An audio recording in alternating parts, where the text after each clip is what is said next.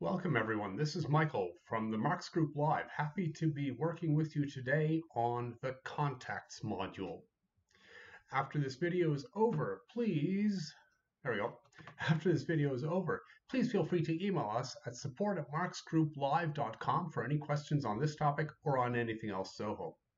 Also, be sure to rate this class as well, helping out our fellow Zoho users and helping us to improve our video library. In this lesson, we're going to take our first dive into the Contacts module.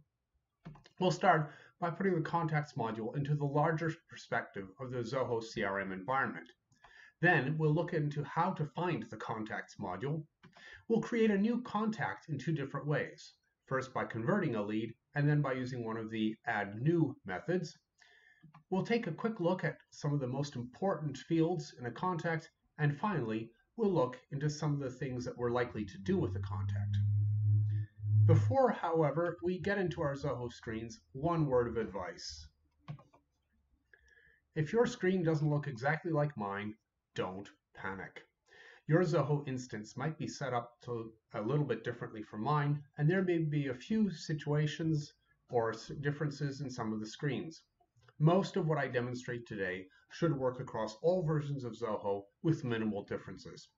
If you try to replicate what I'm doing and you get stuck, drop us an email, again, at support@marksgrouplive.com, and we'll see about helping you out.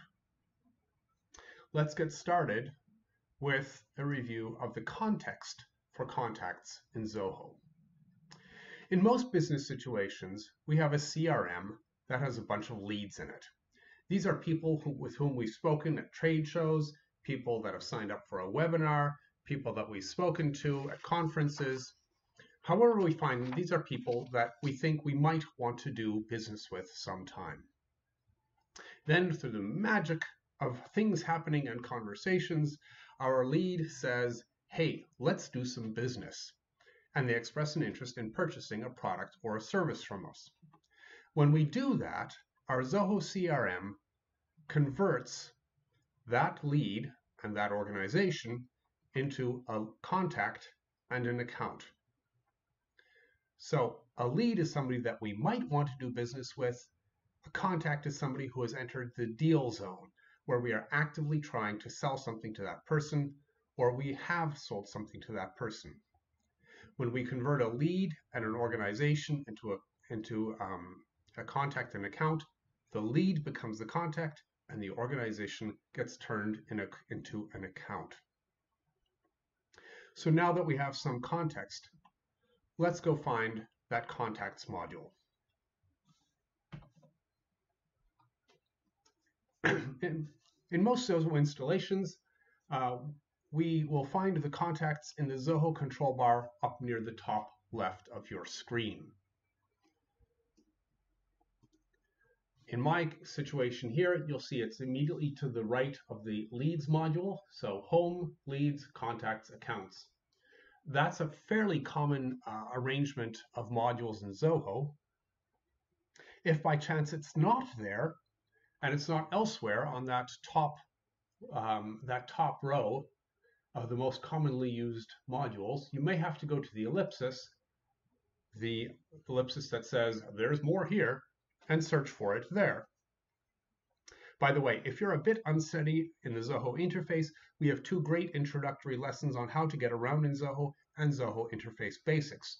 Look for those in the video library at marksgrouplive.com. So in this situation where I'm searching modules, I might search for contacts, and it won't actually find it because the contacts module is already up here in the Zoho control bar. So let me get out of there. Let's see. Let's go to the contacts module. Right. Now that we're in the contacts module, how do we create one? There are two ways that we can do this. The most obvious way is to click on the plus sign in the Zoho control bar, and contact is the second item down there, right after lead. If we're in fact, you can start this from any screen in Zoho. So even if I'm, for example, in the leads screen, I can create a new contact by clicking on the plus sign in the Zoho control bar and clicking on contact. If I'm in the contacts module, I can do that as well. Or I can click on the plus sign that's immediately beside the import button. However, neither of these methods is necessarily the most common.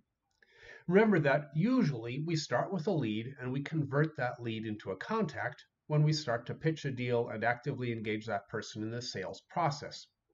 So usually we will create a new contact by converting a lead. Let's go ahead and do that now. I'm in my leads module now, and I'm going to convert one of my leads into a contact. Let's go for Max Minson. I've clicked on Max Minson's lead information, and let's say that Dr. Minson has expressed interest in one of our products or one of our services. And one of the things that I'll note is that there's all this information that we've entered on Dr. Minson, the name, the lead status, the annual revenue for Dr. Minson's company, and there's a note, charming gentleman, he used to buy his mother flowers. I make note of that because we're going to see what information comes along when we convert Dr. Minson from a lead into a contact. And I'm going to do that by clicking on the convert button. So when I'm in a lead, I can click on the convert button. Zoho offers me a number of options here. It tells me it will create a new account for Dr. Minson's company, which in this case is MFEF Incorporated. It will create a new contact, that is Max Minson, and Zoho gives me the option to create a new deal. I won't get into the details of creating a new deal at this time. We do, of course, have a class on setting up and working deals, which in some ways is the icing on the cake. That's the goal. That's the end game here. Now, when I do convert a lead, it is helpful for me to set an owner of that contact. This is important because in many organizations, your lead capture team is different from your business development team. That is to say, you'll have people who go out to conferences, who work on organizational outreach activities where they're gathering information on people who might want to do business with us. And when those people enter the deal-making process, it might be handed off. That information might be handed off to a different team. So I click on the person there. And right now, our Zoho instance here only has 2 users in it. I will leave it as TMG Live Admin. And in fact, that was the owner that was the default owner for the new record. In fact, when you're importing a large number of contacts, so for example, you've been working a trade show and you've got the lead generator, or you're collecting name cards, or you're scanning badges, it is possible for you to import that list into Zoho and to set up automatic assignment rules that govern who owns any incoming contacts. This is very powerful stuff, and yes, we have a class on that too. So let's convert Dr. Max Minson. There's the process. Zoho tells me it has converted it successfully, and it says that here's the account. That's the organization that Dr. Max Minson belongs to, and it's created a new contact for Max.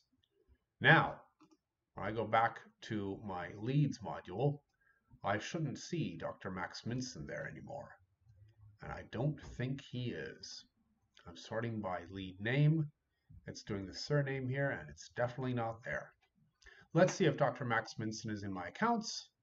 And there he is right there. So now that Dr. Minson is in my account, is in my contacts, what am I going to do with him? First thing I'm going to do, I'm going to click on the name. This looks similar to the leads module, but this is in fact the contacts module. And sometimes it's helpful just to glance up and remember what context you're in by looking at the top bar and seeing where the shading is. Here, it's on contacts. Now, first and foremost, when I'm in this screen, I can add information. Any of these blank fields that we can fill in is probably a good idea to fill in. I know that we don't always have time to research every aspect of every person in our leads lists, but once they become contacts, it's increasingly important to have as much information as we plausibly can. This information can be helpful in understanding who our contact is within the context of his or her organization, and can give us helpful information when interacting with that contact. To modify any field, we can hover over it with a mouse, and if we see a pencil icon, we can click in that field and add information. So in this case, I'm going to say Director of Advanced Biological Research. Click on the plus sign, and I've edited that information. I can also edit more than one field at a time by clicking on the Edit button. And now I can click into any of those fields.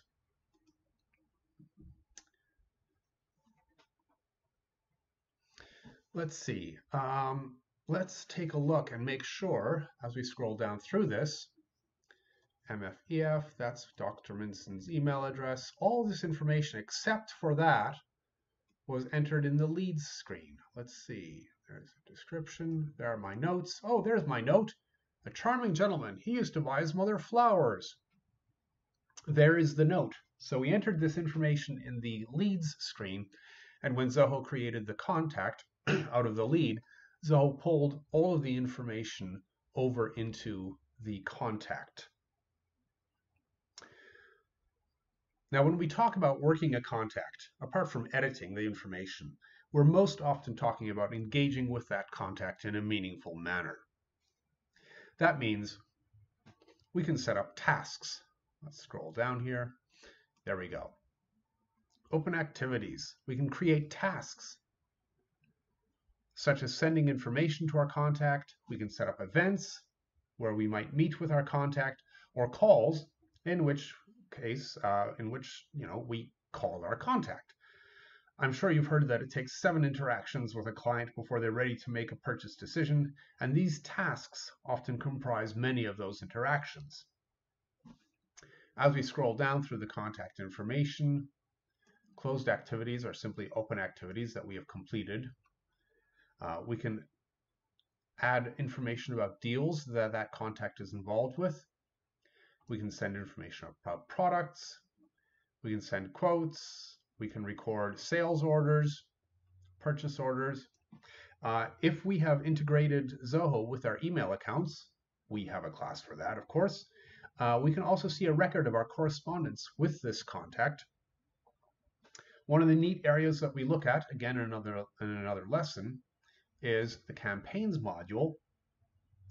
We can tell Zoho about our marketing campaigns and then connect our contact with those campaigns so that we can evaluate the financial ROI for any given campaign.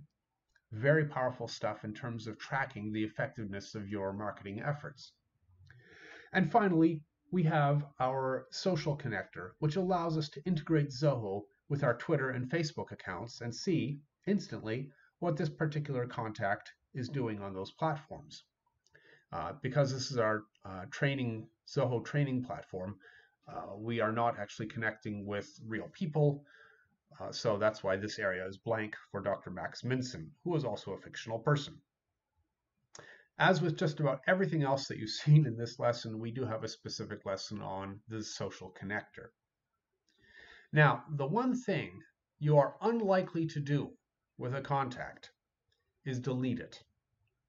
However, if you found that you've really loused things up and you need to get rid of a contact who was never actually a person or somebody, I'm not even sure if you do it for a dead end, but if for some reason you need to delete a contact, you can do so by clicking on the ellipsis in the top right corner and clicking on Delete. Zoho asks if you're really sure that you want to do this, and that's a good thing, because if you're really sure you want to do this, it's all right to do it. But on the other hand, if you have any organizational history with Dr. Max Minson, you probably do not want to get rid of any of your contacts. When you delete the contact record, you're deleting all records that are related to that person.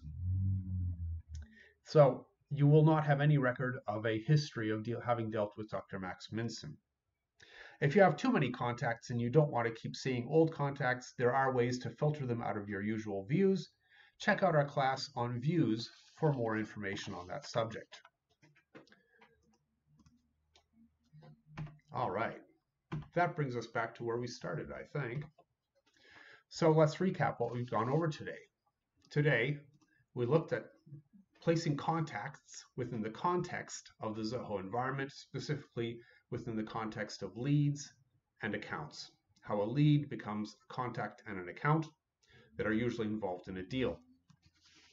We've looked into how to find the contacts module, whether it's up in the Zoho control bar or whether it's under the ellipsis that says there's more here. We looked at two different methods for creating a new contact, and certainly the better one of these is or the more common one of these is to start with a lead and to convert a lead. We looked at some of the fields in a contact, the fact that we can modify a field after the fact. So once we've got a contact in there, we can still go in and modify the fields. We looked at some of the most important fields, notably the activities fields, so the tasks, the event, and the calls. And we looked at some of the things that some of the ways that we can work a contact. So I hope you've enjoyed this video. Check out our library for other training videos like this one. If you have any suggestions for other classes, or if you have questions that you may have about Zoho, please email us at support@marksgrouplive.com. Thanks for viewing.